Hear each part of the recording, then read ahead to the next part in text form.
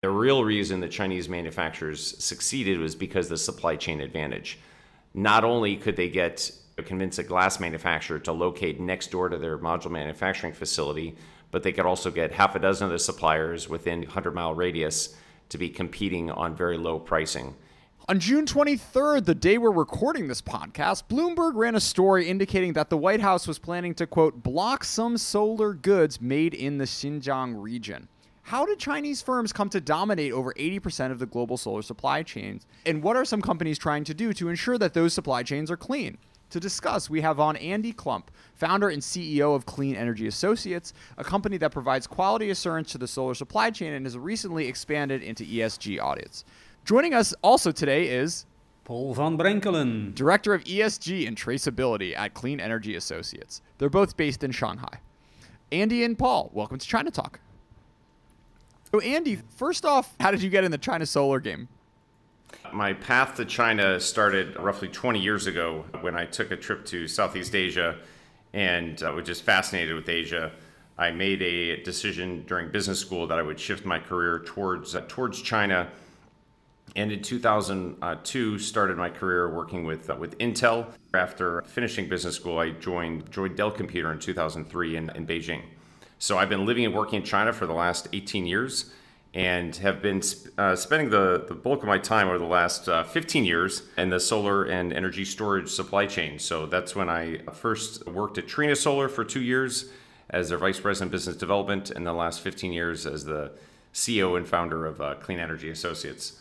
Let's go back to those early days when Trina Solar and Suntech were the names. How did these firms start? And at what point did Beijing realize that this is something that could potentially be really important to the future of China's economy? So I will say that Trina was actually one of the early stage pioneers in the solar industry and first established itself in 1997.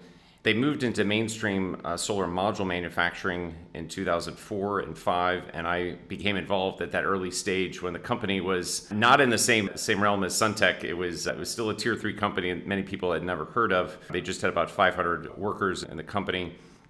In those two years I spent there, the company grew about 10x almost every metric, and I was instrumental in really helping build out their overall supply chain strategy. At that point in time, Trina was not known not only by buyers of solar modules, but also of the suppliers. And so one of the biggest challenges that Trina faced in 2006 was procuring polysilicon supply. So that was my primary focus for the 2+ years I was there. I led a team that was involved with strategic procurement of all long-term polysilicon agreements. And we had a very large effort to get the company on the mainstream stage. Over the past few months, there have been increasing reports of forced labor in the polysilicon supply chain, which is what has caught the White House's attention and led to today's Bloomberg story. So Andy, how do you buy polysilicon in 2006, and how has that changed in the past 15 years? Back in 2006, there was an oligopoly of effectively 5 suppliers controlling 90% of the supply chain.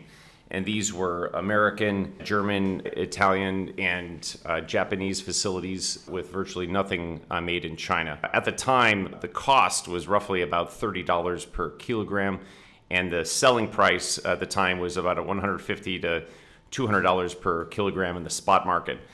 The accelerated interest in solar in 2007 and 2008 led to polysilicon spot market pricing that accelerated all the way up to $475 per kilogram. So 90+% margin in the product, and it was highly sought after by every single major manufacturer of solar and solar modules. To understand this full supply chain, polysilicon is the key upstream material. Then ingots, wafers, cells, and modules were manufactured. So Trina, being vertically integrated from ingots all the way through modules, they had to buy polysilicon. So that's why I was engaged. It was a very convoluted process. Many of the short-term buyers had to go through traders and various other intermediaries, but it was a complete mess. The industry has matured, and so the total industry size has grown by about 100x in the last 15 years. And the size of the plants are just at a completely different scale. When you talk about 50,000 metric ton facilities, the whole industry was roughly that size back in the early days. And I will also just highlight that the industry was focused on semiconductor wafer players as the major offtake. So solar was just literally 1% of overall polysilicon supply Now the whole industry's flipped, and it's dominated by solar. Sure. One of the things that happened as that industry grew 100x was those German, American, and Japanese firms really lost out to Chinese suppliers. So what about the Chinese firms and the Chinese market allowed them to compete, or I guess outcompete, Western polysilicon? So I would highlight maybe it wasn't just Chinese manufacturers, but also other Asian suppliers who entered this space. Sure. The Koreans were extremely large for a period of time. But eventually, yes, the market did migrate to China. But there still are a number of polysilicon facilities that are operating in the U.S. and certainly in Korea as well. But the market and what's getting is still 85, 90+% centered in China. And to answer your question, a lot of the cost from polysilicon is really in the electricity. And so having a lower cost of electricity is a key point of competitive advantage. But also the supply chain is extremely robust in China now. At that time, there was actually very few manufacturers of the actual polysilicon, the core equipment around the bell jar that basically actually changes the gas to a solid. And so a lot of the core equipment around the supply chain was listed with just really only concentrated with very few manufacturers. And that industry supply chain has become much more advanced, and that's where I think the Chinese suppliers of a lot of the long lead time equipment are now in a major position to grow and scale. But there's still, at that time, it was about a 3-year lead time to set up a new polysilicon facility. That's now been shrunk down to 18 months and maybe in some cases 15 months. But I'd say the supply chain advantages of China have been really what helped the industry accelerate, along with lower cost forms of electricity. Sure. So is that 18-month timescale available to non-Chinese manufacturers? For the existing incumbents who have the core process technology and the teams and the know-how, it can be. However, for someone who is entering the business in a brand new capacity, it is likely going to take longer than 18 months. So you have to think in the context of what a polysilicon facility is like. I would think of this as a giant petrochemical facility with giant pipes and distillation towers that are 10 or 12 stories tall. You're talking about a minimum capex of $1 billion just to get to a basic facility of around 20,000 metric tons. So the amount of money and the resources needed is quite substantial. And so that's where it really is only very large, well-established, well-capitalized firms who can really enter this space. But those are the barriers to entry that certainly existed back then, but I'd say the barriers to entry have gone up since then. Let's take a step back. One of the reasons you said that the Chinese polysilicon industry has grown so dramatically was because the rest of the industry was grown so dramatically. So let's do the first 5 years of maybe your involvement going from 2006 to 2011. What were some of the key developments that started this industry down an exponential growth curve? So I would back up to 2003, really, when you saw the first true policy support that came out of Germany with the EEG, which is effectively a law that promoted the adoption of renewable energy in Germany. And it started in a very small scale way, but then the German market really took off in 2004, 2005. And then many others in Europe supported with pretty strong subsidies that allowed the market to peak at very high levels in 2008. So how are those subsidies structured? So it was effectively a feed-in tariff, or a FIT, which effectively was paid. The owner of the project would essentially get a very large payment for the production of solar energy. And so these are for the developers of the systems, the solar systems, or the rooftop owners. But that solar module benefit, again, went throughout the whole value chain and caused massive growth of the industry, particularly during the 2005 to 2008 era. And then going into this 5-year time horizon you were suggesting to 2011, there was then a massive drop with the global financial crisis in 2008 and early 2009. The industry fell off a cliff. The largest market at the time was Spain, and effectively went from 50% of the global market to zero almost overnight. And then the market rebounded once pricing dropped, and that's where polysilicon pricing I mentioned was at $475 per kilo at the peak, and then dropped all the way down to roughly to $100 per kilo back in 2009 and 10. And then all of a sudden, the growth in Italy in 2011 actually took the polysilicon pricing back up to the mid 100s, and there was a resurrection of higher priced polysilicon. But since 2011 until now, or I should say in early 2021, pricing dropped quite dramatically, and that's where pricing effectively dropped like 95% over that period. Which is incredible. Oh, absolutely. But it was an artificial bubble that was driven by a lot of excessive subsidies, and there was this oligopoly that existed within these kind of 5 core suppliers. And so with limited supply and limited expansion, it led to this aberration in pricing. Once there were new players that jumped into the industry in 2007 and 8, led by the Koreans, but then the Chinese players, some major players like GCL got into business, then the market started to correct. And there was a lot of high-cost manufacturers who still were making money at $100 or $150 per kilo, but a lot of these players then went out of business after 2011, 2012, when the market started to correct again. And then pricing dropped all the way down to the sub $10 per kilo level at the depths of this period. But the industry has streamlined its cost and really reduced both the CapEx and the OpEx to get to a much more price-sensitive level. And so even when pricing was in the $10, $12 per kilo range, some folks were making some money, at least able to cover their cash costs. Now we've seen polysilicon pricing jump back up, and that's where we stand today. Yeah, Andy, I got to say, I'm very happy my livelihood doesn't depend on commodity super cycles, because I can't imagine how many heart attacks have been caused by this one and many others. So how did the Chinese solar industry more broadly fare coming in and out of the global financial crisis? Coming out of the global financial crisis, one has to think about the solar market in the context of what's going to this kind of constant supply and demand shift and struggle. And so part of the interesting dynamic with solar is that the cost being so exorbitantly high, many people wrote it off and never thought it was really a mainstream form of energy.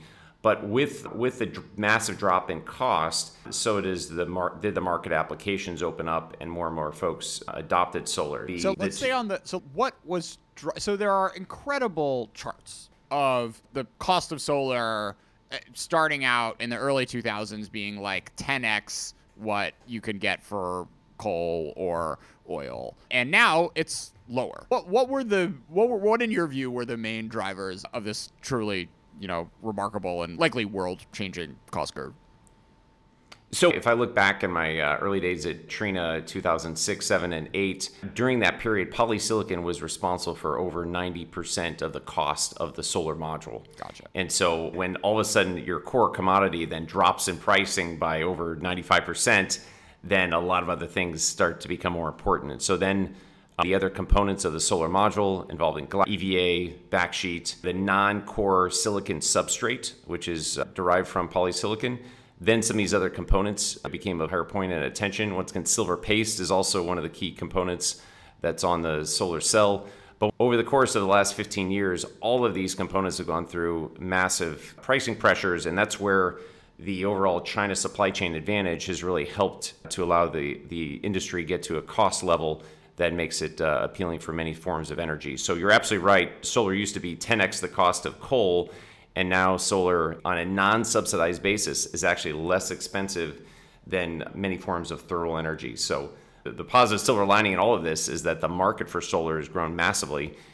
Just to show the 100x number, I was not joking. At the time I entered the industry, it was 1.6 gigawatts for the entire global industry, and now here we are, more than 160 gigawatts. So that's what's led to the growth. We talked about the sort of German subsidies to kick off the industry in the early 2000s. How important were Chinese government subsidies to keep the industry running? So the Chinese market in 2000, prior to 2010, was all sub 1 gigawatt. So it was a very small market that was inconsequential. So there was effectively no subsidies in place to support the deployment of solar on a large scale basis, really until 2014, 15, and 16, when all of a sudden solar kind of jumped into the mainstream. And during that period, China went from nearly being not even the top 50 places of importance to all of a sudden becoming the world's largest market. And it peaked in 2017 with 53 gigawatts of overall deployment. So at that point in time, the subsidy scheme in China was driven by getting as many large utility scale projects in place. and drove the market to become not only the largest market from a production standpoint, but also from an end demand standpoint.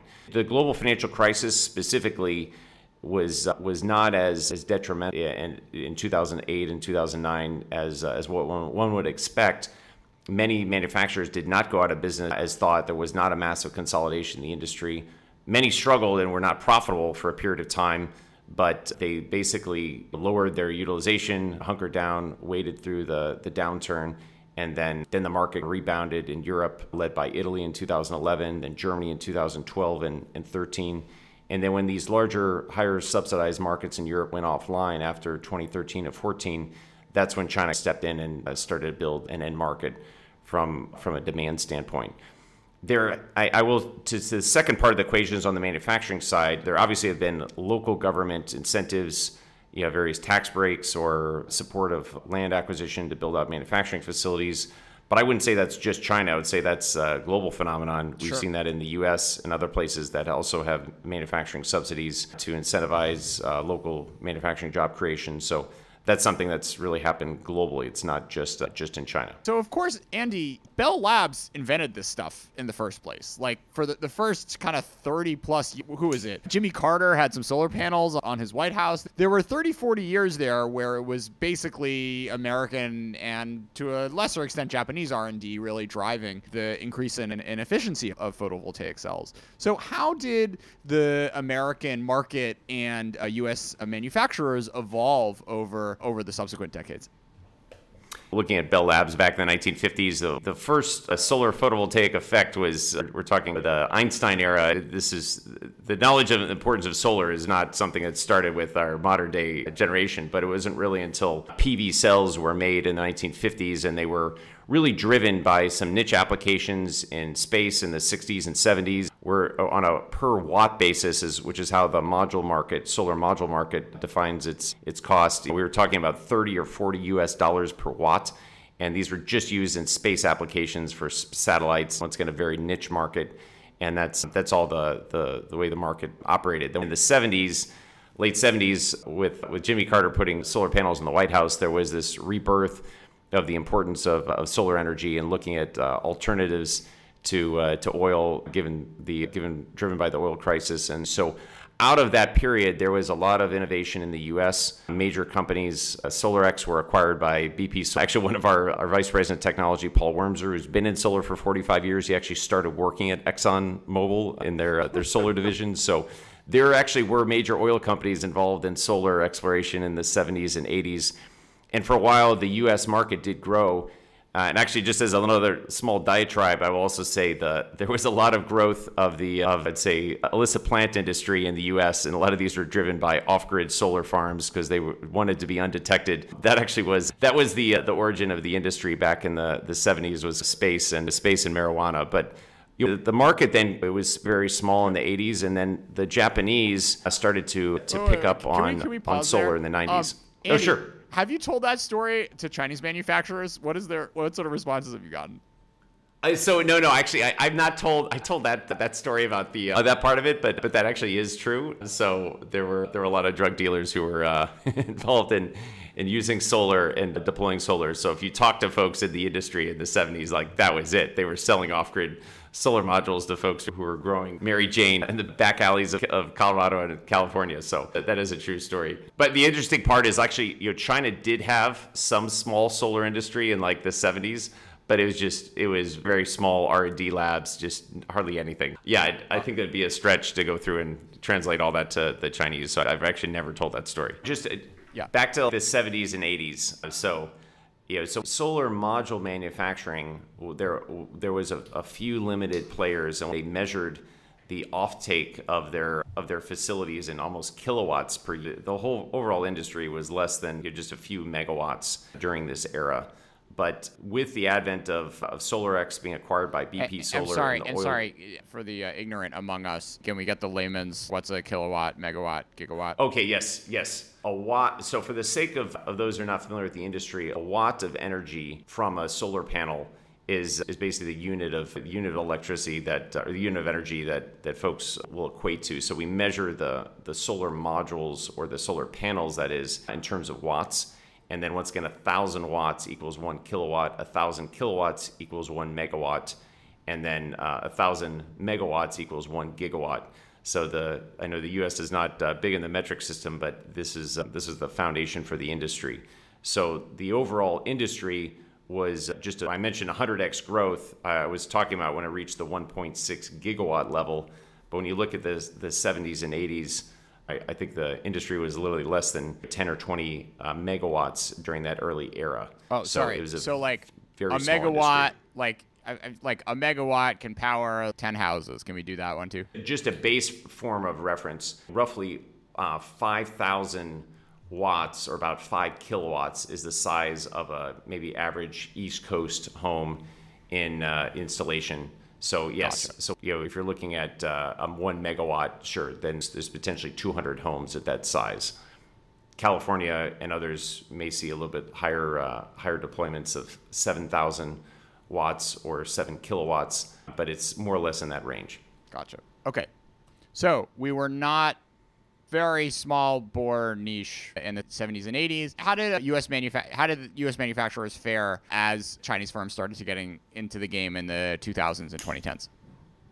Yeah, so if you have to then look into the 90s, I would say Japan then outstripped the U.S. in getting more attention. That's where companies like Sharp and Panasonic got involved in solar. Japan was actually supporting the industry, so there was actually a lot of growth in the late 90s with Japanese firms, and there were subsidies in place to support Japanese solar deployment because Japan, being an island nation, had very high cost of electricity.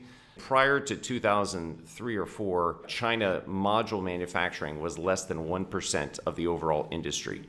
So very rudimentary, very small shops, and Suntech didn't even exist before 2002, and Trina hadn't been in module manufacturing at that point in time. So the time that the EEG was announced in Europe, or I'm sorry, in Germany, that subsidy drove the industry to suddenly pay attention to solar. And once Suntech went public on the New York Stock Exchange in 2005, then everyone realized, hey, there are firms that can go make money at this. And for a while, Dr. Shi Zhenrong, he became a multi-billionaire in China, and then everyone said, hey, I want to do that too. And then you saw hundreds of companies that dove into this industry, and the competition really emerged. So this is in this Suntech being founded in 2002, 3, and 4, and starting to ramp up during that time was the early stage of that. By the time I entered the industry in 2006, module manufacturing was still less than 5%. Less than 5% of global module manufacturing came from China. So why weren't the American and German firms able to scale at the rate and speed that the Chinese ones were? So during the 2003 to 2006 era, there were some module manufacturers in the U.S. and Germany that did grow in scale and were significantly larger than the Chinese. But the real ascension of the major Chinese manufacturers that we know today happened during this period because they did start to ramp up. They did go public on the New York Stock Exchange and NASDAQ. They collected capital, and they put all their money into CapEx, which then led to a large expansion of the supply chain. And the real reason the Chinese manufacturers succeeded was because of the supply chain advantage.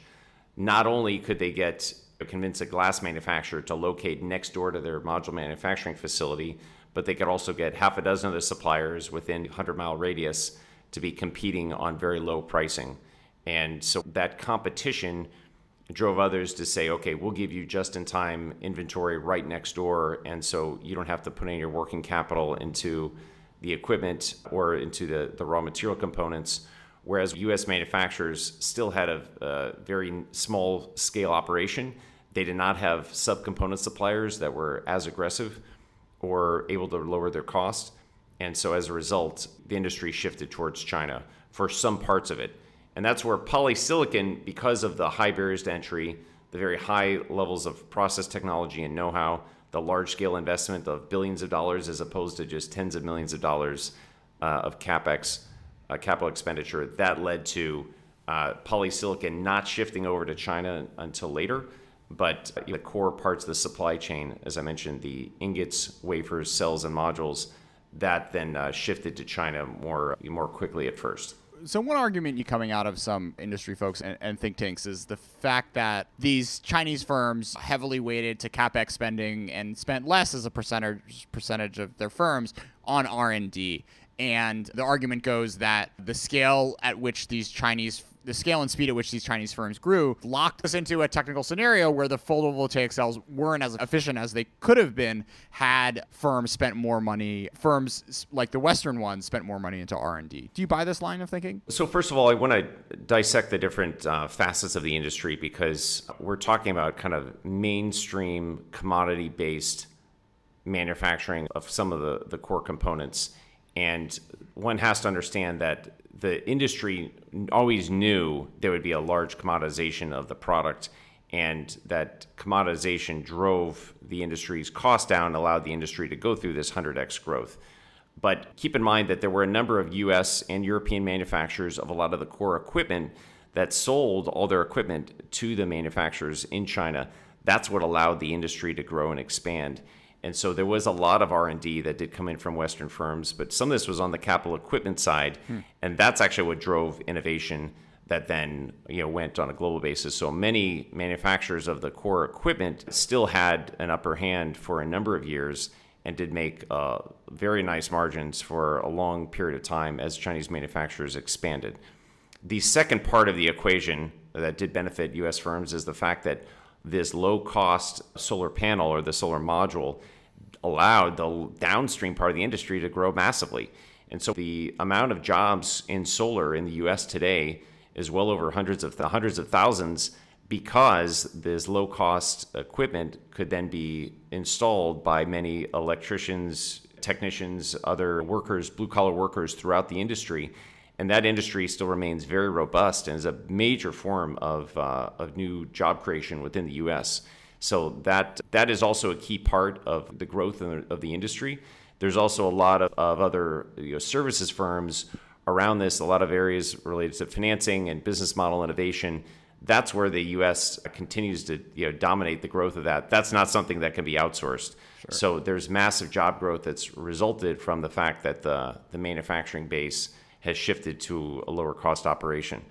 The second major theme I'd also say on the manufacturing side, which is noteworthy, is that not all modules are made using crystalline technology, although that is the dominant form of the industry. There have been some manufacturers of thin film technology, and that's a very different manufacturing process. So First Solar, based in Ohio, is one of the largest thin film manufacturers, but the thin film technology has been adopted in many markets around the world, but it's only been really deployed in scale by First Solar. And First Solar have facilities both in the US as well as in Malaysia and also in Vietnam. So they have actually grown both with Asian-based facilities as well as the US-based. So it's important to note there still are some manufacturing jobs that are happening in the US. And there's other smaller mid-sized firms that are involved in solar cell and module manufacturing that do exist in the U.S. And some of those have been Asian-based firms. So companies like Hanwha and Jinko Solar have also invested in Georgia as well as in Florida with U.S.-based manufacturing facilities. So there still is a niche for some folks to manufacture in the U.S. as well. Andy, you spent some time in the semiconductor industry. What parallels do you see in terms of China building up fabs and whatnot from the solar to the chip space? There are a lot of parallels, and there have been a lot of shifts from the semiconductor industry into solar. The industry core technology, it does require a pretty dynamic supply chain, but there's a lot of innovation and ongoing R&D that's needed. But I would just say the core, where the technology differs is the level of complexity in solar is not nearly as sophisticated as what the semiconductor industry is. So that's where the barriers to entry arguably are much smaller on the solar side. So while there are a lot of parallels with respect to Moore's law and the doubling of capacity equates to lower manufacturing cost, and a lot of that industry and economies of scale, or industry growth and economies of scale have been achieved, and they're going to continue to be achieved. I would say there is some limitation because the core technology is also quite different. But that's where I think a lot of companies who have been very large, even companies like Intel, tried to get into this space. GE was in the module manufacturing space for a while. We saw BP go in and out twice. But I think the challenge for a lot of these large multinationals is the margins are very thin when the market's in a good era. But when there's any amount of oversupply, the margins turn to be negative and become quite challenged. So it's not a space for these typical high margin businesses. Companies like Intel just were not destined to be in solar for a long time. Yeah, and you're not cashing in on 3 nanometer chips and whatnot. Yep, absolutely. Coming to today's news. First off, let's do some context on Clean Energy Associates. What do you guys do, and how are you, and how has the sort of supply chain verification work you guys done connected you to today's news? We are an engineering services company, and so our core work is we help people to buy products. We inspect products in the factory. We then verify that they're installed properly in the field. And then we have a team that tracks all the data and market intelligence throughout all the work that we do. Great. So with respect to supply chain transparency and traceability, our teams have the ability to go all the way upstream to the core materials, check where the materials are from, and then actually help our clients understand and validate the components that they're receiving. Paul, how does this work? So if you think about what is tracking and tracing or traceability in the photovoltaic supply chain, it goes back to our clients. So it would mean if a client is a module manufacturer, then we would go to the sites and start tracking and tracing throughout the premises of that company using like incoming materials documents, warehousing, the production lines, inventory, and the related systems being used. So we can check the computer systems, we can check documentary flows, we can use barcodes used inside the systems, inside the client premises. But we would do like a walk around, we would speak with people, interview the different subjects in the organization. The site visit is important so we can really see what people tell us is there or what procedures have been written up are being implemented. And we would take samples during the tour in the sense of, we are in a warehouse, we pull a few boxes or we pull individual units out of those boxes and ask them to show us where they did end up in the final product, either up or down. So that is how such a process would work. And based on the capabilities and the know-how of the staff inside CEA and their technical know-how and technical capabilities, they will be able to look at certain, let's say, critical control points in the organization. It has to be sample-based because we cannot inspect or assess anything and everything. We need to make a calculated choice to look into something. Sure. So, Andy, how has the industry responded to allegations of forced labor, and how has that response evolved over the past year or so? So, our core customers are the end developers or IPPs, which is independent power producers, or the engineering, procurement, construction companies, EPCs. They're the ones who are often buying the modules and installing them. So their requests are for us to understand the traceability of all the subcomponents of the core modules. And the manufacturers themselves are not our clients, but we're doing the inspection work at their facilities. So there are many manufacturers who are willing to help support the request, but they also are somewhat reluctant to give us all the information that we're looking for. So there's been a little back and as we go through and talk through this. Keep in mind that the manufacturer of a solar panel or a solar module, they may make the cells and the module, but they don't necessarily make the wafers, or in almost all cases, they don't make polysilicon. There's probably one or two exceptions of folks that are integrated from upstream polysilicon all the way to modules, but most manufacturers are buying from other subcomponent suppliers. And the problem that exists in the industry is that traceability requires them to go through and check with their suppliers, and that's where the reaction has been mixed. Some subcomponent suppliers are willing to provide the data and information, and others are more reluctant to do so. Sure. So what is the kind of political economy of that reaction? Not naming firms, but which firms tend to be more, what makes a firm more likely to be more gung-ho about addressing this versus more reluctant? Well, I think part of the challenge is that the manufacturers themselves require some amount of incentive to go through and do this extra work because historically they've not been asked to do this. So I'll introduce a term called MES, which is Manufacturing Execution System. These are part of the traceability protocol that we've identified is to have a check at the manufacturing level of what their MES states where the components are from. And the problem that we have encountered is that some of the manufacturing execution systems that exist only show the product within the walls of that manufacturer. So that may be the cells and the modules, maybe it's all the way to the wafers or the ingots. But as I said, the polysilicon manufacturers themselves don't have an MES, which then connects with the downstream module manufacturers' MES. So the polysilicon manufacturers themselves don't have the system in place, but they're willing to go through and do this in some cases, but they also want additional support in terms of the cost because it does require more work on their side. So one of the gaps is that we've been hearing that these suppliers are asking for more money to do this traceability work. I would also paint this in the picture that the large majority of the industry does happen in Xinjiang. We're certainly aware of that. But for the size of the US market while it's growing and it's large, there's actually more than 3 times the amount of polysilicon supply in regions outside of Xinjiang. So that's areas like Inner Mongolia, Sichuan, Qinghai and other provinces. They have polysilicon which can meet more than 3x the size of the US market demand. So each manufacturer can go through and separate where they get their products from and give that traceability information to their customers. Some have not been preparing up to this point, and so they now need to invest further in their systems and their efforts to do this. Others have been doing this traceability work, but there is additional cost to installing these systems and operating them. So it's doable and it's annoying to create 2 streams of one with Xinjiang polysilicon, presumably for domestic Chinese consumption and rest of world consumption, and then another one for the U.S. And the cost increase is not going to make solar more screw up like solar economics more broadly, but it's a question of a few cents of who is going to end up footing the bill. Correct. There are some numbers that could be anywhere from 1 penny a watt to 2 or 2.5 pennies a watt. The question really is what's the scale at which this is done, and how many folks are requesting certain items, and what the depth of those requirements are.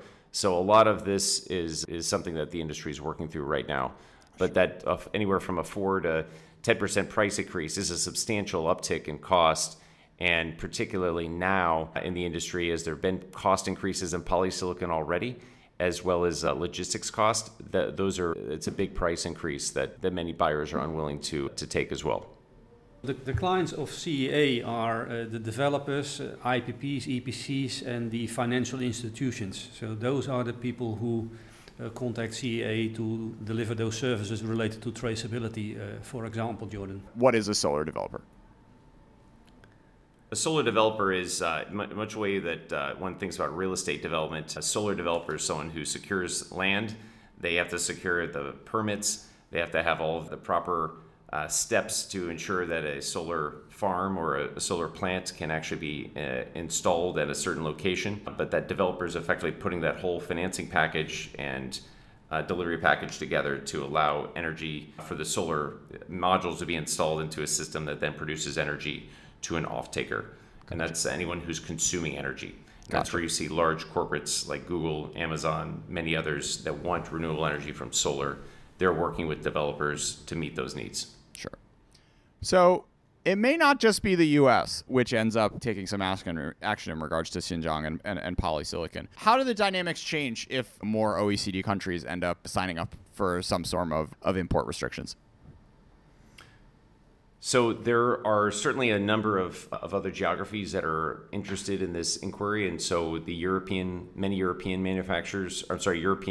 customers who are developers and independent power producers are asking for our traceability work as well. But the legislation in the U.S. is really focused on, I think, is a little bit ahead at this point. So I think the U.S. is likely to happen first. But then you're absolutely right. Europe and other regions are also likely to follow suit. But I think on the flip side, if you look at the growth of the polysilicon industry, many polysilicon manufacturing plans are happening outside of the province we're talking about. So many plants are happening, expansions are happening right now in Sichuan, Inner Mongolia, Yunnan, Qinghai, and a lot of other regions are seeing massive growth. And so if we look at the overall industry, the industry is measured in metric tons. We're seeing the industry more or less double in less than 2 years. So of roughly 550,000 metric tons that existed in 2020, we're at 600,000 metric tons today. Next year is projected to be over 900,000 metric tons of capacity, and by 2023, 1.2 million metric tons. And a vast majority of these expansions are happening outside of Xinjiang. So even if the entire global production or customer demand comes and says they want traceability, all these new expansions will be more than enough to meet the global market need in the coming 2 to 3 years. Coming back to the sort of what if everyone shuts off the Xinjiang polysilicon tap, does that 1 to 2.5 pennies a watt price increase, like the 5 to 10% for the end customer, does that increase or decrease because then more companies get with the program and then you end up having more like Xinjiang free supply? I guess the answer is like over time, I definitely expect them to decrease. But I think that's maybe the initial ask because of the amount of work and effort that's needed. But I do expect that over time, numbers will be less than a penny a watt. But the answer really comes down to what are the process required by the US government and other regions that have traceability protocols in place. And so the more in-depth the inspection work or the more onerous the requirements, the higher that cost threshold could be. Yeah. So that's where I will say over time, as more and more manufacturers of modules prove that they're buying polysilicon from Sichuan or other regions, then I think these costs will eventually become much, much smaller and less material. Sure. And there's also a potential future where it's not just the U.S. government mandating a supply chain verification, it's also them cutting off large Chinese manufacturers who have been accused of allegations of using forced labor to the U.S. market. And I imagine when, again, this is speculation, but once you pick a handful of enormous, of really large Chinese players in the supply chain, then the sort of like end cost to the U.S. customer ends up increasing much more than just doing the verification. Correct. So it's not that all these costs are borne in terms of the verification costs. It is also what is the investment in the system and the internal resources needed to execute some of this work. Many of these manufacturers are very well versed in these type of topics. This is not the first time there's been a regulatory change. If one looks back to the Obama administration, as early as 2013 and 14, there were a variety of tariffs in place on solar. The industry had to adjust and adapt. There's a lot of paperwork and other legal and other regulatory preparation that's needed. So all these manufacturers will bear a lot of cost on how they prepare and develop their systems to meet the market need. So those are also factors that play in this broader equation. But also understand there's sensitivities as well. The Chinese government has stated that manufacturers should not be adjusting their systems based on other government states. And so there is a period where there's a little bit of a stalemate where manufacturers can't openly acknowledge that this is their change of approach. They're also abiding by Chinese regulatory rules, but obviously they also want to abide by American regulatory rules. But these are all private organizations that have a business interest in trying to meet the needs of the market. There are solutions that are needed, but some of this is based on what regulatory frameworks and requirements are coming out.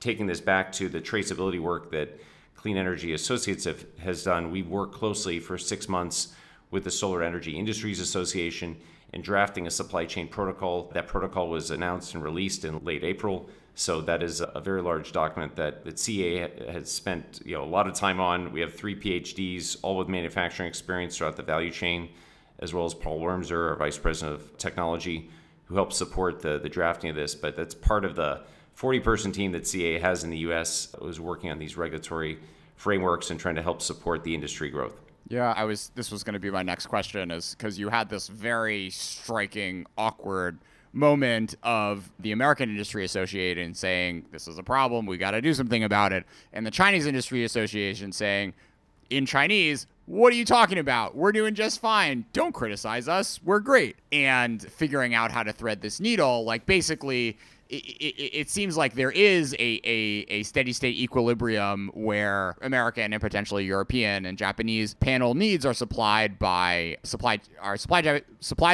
chains which don't go through Xinjiang, but that is contingent on the Chinese government letting these firms make the sort of adjustments that are going to be required for Western capitals and consumers to feel comfortable buying this product. Yes, no, absolutely. It is an unusual circumstance, and there's a lot of reluctance by either side to back down. But there's effectively a different view on terms of labor practices, what one considers to be ethical or acceptable versus others. And so that's where there are some macro differences of opinion. Everyone is very clear. They want to have growth in the solar energy industry. There's no doubt about it. And the industry will evolve towards the solution that meets that need. As I said, there's a lot of growth of polysilicon in other regions where this is not a concern. And so the market will evolve towards those regions that kind of meet those needs. So we do think that the market will adapt and change, but we have to wait for some of these regulatory frameworks to come in place. Sure. Another point I'd like to make is that there has been a demand in the market, initially driven by France, but then later also in Korea, for low carbon modules. And so a number of manufacturers have adjusted their supply chain. They've sourced ingots and wafers from Norway and other locations that have low carbon footprints or they're powered by hydro. So just as an example, like that has been a policy that's been out there for several years, and a number of major manufacturers shifted and they're able to sell their products at a premium.